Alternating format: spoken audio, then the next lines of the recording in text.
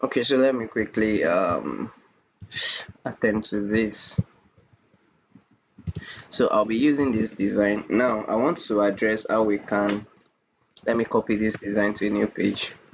So three things or two things actually, how to move these designs around. Now this is cross stitch, and look at what happens if you try to like drag it manually. You see, so I'm just trying to move this from here to here and see the way it's loading, right?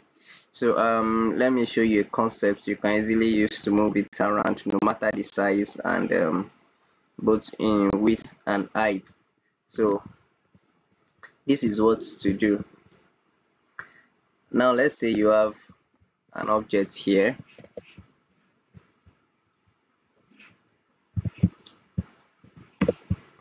and then you have another one.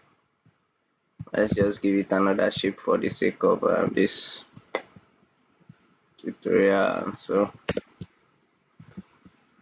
okay, now we have two separate items, right? So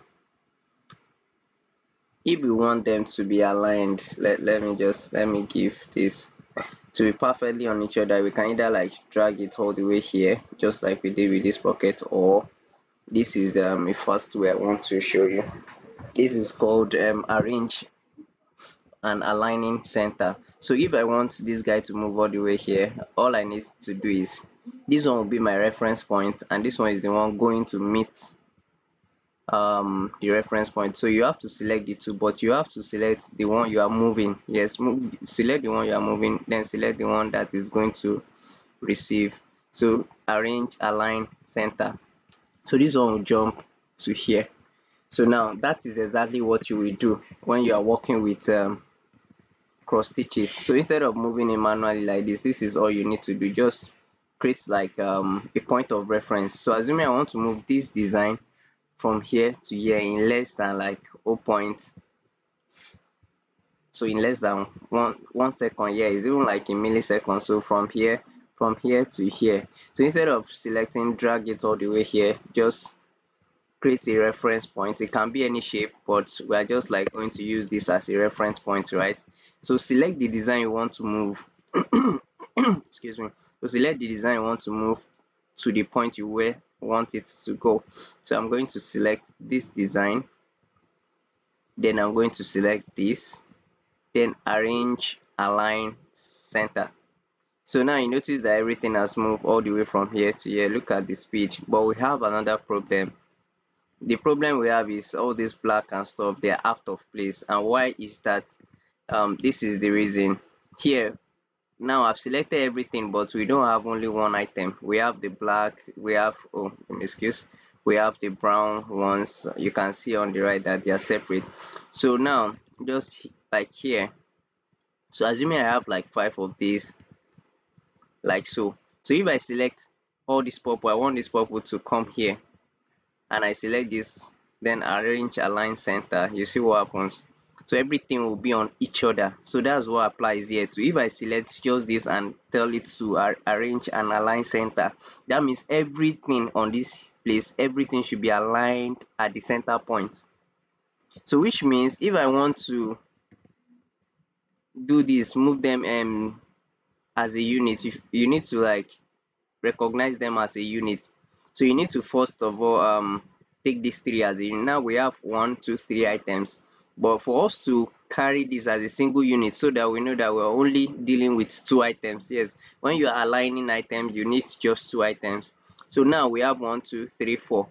We have 4 items and we want to align just 2. So in order to, this one item already, but we want to assume this is also a single item, so that it can be 2 items that we're aligning. What do? We just select all these purple shapes and group them. That's all you need to do. You need to group them together. So when you group, it's now standing as a single unit. See, if I select this, it selects everything, so it's assumed as a single unit. So if I want to move this, before now assuming it's not grouped, if I want to move, I can easily just move only this guy. But now that is grouped, so if I select this, every other thing will be selected and it will move. So same thing will now apply. So if you select this,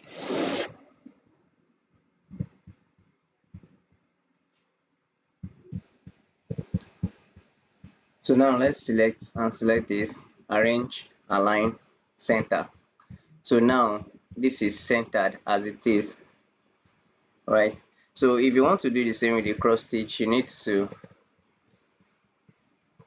make sure that they are standing, it's standing like an item. So here I've selected this, so I need to group, Ctrl G to group, or just right click and group, right? So now this is assumed as a single item, this is also another item. So all you need to do is, don't forget the one traveling will be the one to go and meet the reference point. So select this one first, select the reference point, arrange, align, center.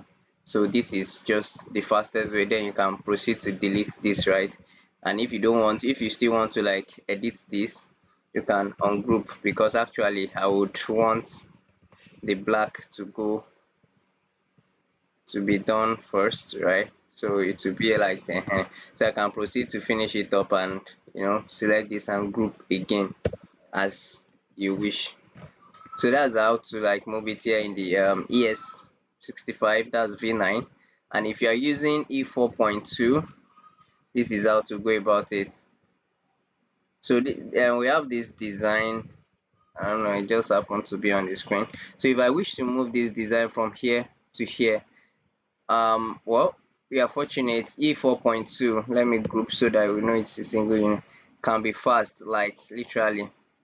But if you still want to use the same technique, it's very much practical. So it can be any shape, it might have filling or no filling. So let me make this another color. Excuse me, something loud and odd. Don't forget we have grouped this as a single unit. If I don't group it, everything will just meet here. So I'll group this as a single unit. I'm going to select this as well. So there is the arrange, align, centers. So it will come all the way here like so. So it's pretty straightforward. So the last thing I want to show you is how to center a design at before you run it. Now when you are working with designs, you notice that we have these machine formats, right? Look at you see the DST, PES, Paradan, and so on, Tajima. So you have to convert to this version before you run it on the machine, right? So if you before you can do that, you need this design, each design to be at the center, and this is what I mean. Let's go to a new page. So let me copy this design here, Control C to copy. In short, just on this window, let's see. Now you notice a plus here. This plus is telling us that this is the center of this design. Like all the design you are seeing on this page currently, this is the center, this is the center point. While this red plus sign, let's zoom, maybe this red plus sign is telling us as wide and big as this window is. You see, this is a whole window, working window, so it's like very wide, and you can, you see, zoom out to infinity kind of. So as wide as this is the center of this window. So if you want to work with it, and now for you to convert a design that a machine would understand, this design has to be at the center. So which means each time you need this plus sign to align perfectly with this window, so that when you put it in the machine, it will recognize that okay, this is it's not too wide or too small like that, right? So how to do that is, you can decide if you want these two designs, like you want to run it side by side on the machine. If you have a big frame to run that, I think this is 4.5 by 5.5 inches, this is one and a half by 15 inches. So you can just like place them side by side. That means you have to like manually bring this plus sign all the way here. You just drag, but the whole point is working smart, not working hard. This one is working hard. So how do you work smart then? Is to paste it as like at the center. So let's say I want to copy out this pocket. So just Ctrl C to copy, go to a new page. If I click on Ctrl V only, which is to paste, look at what happens. So we see that the plus sign, this is the center of this pocket, and this is center of this window. Automatically when we pasted it, it's not at the center. This is what you can do. Either you paste it as edit, paste special, and center at current stitch. That's how you can are we on the same page?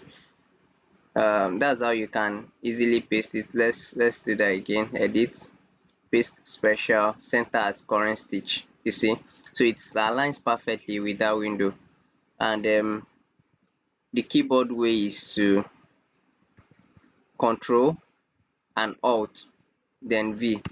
So it will put it there. Just ordinary control V, you just paste it anywhere around the window depending where you copied it from. But control alt V, control with alt and V. Where is the text here? So you need to click on the control with your alt key before you click on V. So that's what will help you to paste it, and it will be centered like this. Then you can proceed to save it, and in machine format, this is file, export machine file. And then if you are using Jeff, just select your machine type here, Jeff, Janome. If you are using Tajima DST, right, select it and go ahead and save. So if you are using, that's how to centralize the design on E4.2. If you are using ES65, this is how to go about it. You need to, like, first of all do the setting. You see, this is the plus, is this. But if you notice that your own plus is like somewhere here, it's just at the edge of the design, do this stitch, auto start and end. Then your own is probably like this, is not marked. So click on this, use auto start and end. You see, this is what auto start and end method looks like. So it's like to be at the center. Then click on save. I've saved it already. You click on save and it will ask you if you want to do that for new designs. Do say yes. So I've clicked on save already. I won't be doing that here. So in any case, this plus showing that all this design we have on this page, this is the center, why this is the center of this whole window. So what we need to do is let's say I want to paste a new design. If I just copy, I'll go to a new page and paste, even if it's like within here. So you need to first do the settings. Look at special, go to options, the general, and here you will see paste. So just select center at current stitch and click on OK. So what that means, each time you copy a design to a new page, Ctrl V, this one is just Ctrl V, it will automatically paste it at that center. Note the difference. If you are using ES65, all you need to do is first of all go to the settings, like special, options, then the general settings, come to paste, center at current stitch. That's all. That means each time you copy a design, just Ctrl V and it will be perfectly aligned at the center. Then you can go ahead to Ctrl S, then type the name, then change the type. That's how to save Tajima DST, Tajima, or .pes, brother, baby lock and stuff. Same thing with the flap. So you can just copy, go to a new page and Ctrl V to paste, which we have done, and then proceed to save it. So that's how to get the design at the center. And remember, for you to move any design around here, no matter the shape, like as long as you make it tiny, like marking. So you see, as tiny as this is, if I want to move all of this, I think, have I grouped? No. So let me group this. So now we have two items. I've grouped this as a single item.